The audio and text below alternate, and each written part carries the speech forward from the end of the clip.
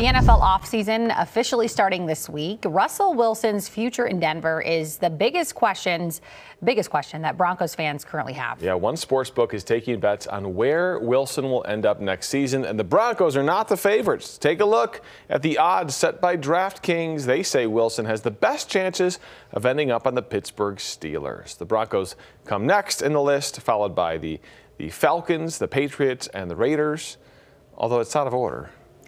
Yeah. Oh, I see. The smaller number, bigger chances. I get it. Broncos leadership have hinted that they are moving on from the star QB, although they haven't outright said that. They haven't made anything quite official yet. I feel like until a final decision is made, we won't really know. But they have definitely hinted that they're looking at options for other quarterbacks. Yeah, I mean, we've heard possibly the draft, possibly in-house from head coach Sean Payton. So we'll see.